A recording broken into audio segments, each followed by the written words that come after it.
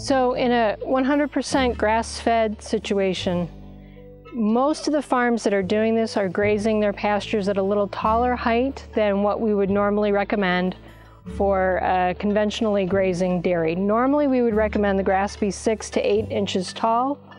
Many of the grass-fed dairies are grazing when it's more 8 to 10 or even 12 inches tall. And there's a couple of things that this helps with. First of all, when the plant is a little bit taller, the animal will graze more of the plant that has some fiber in it. So when they take that first bite and wrap their tongue around the grass, they're getting a little bit more fiber from the plant when they take that bite.